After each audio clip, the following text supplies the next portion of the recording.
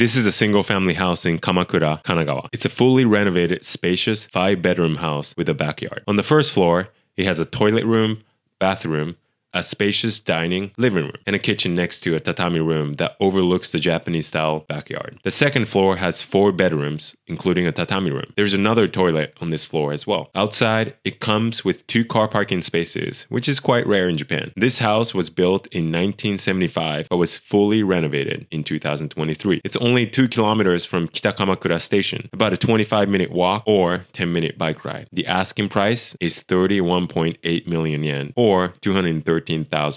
Would you buy a house like this in Japan? Leave a comment.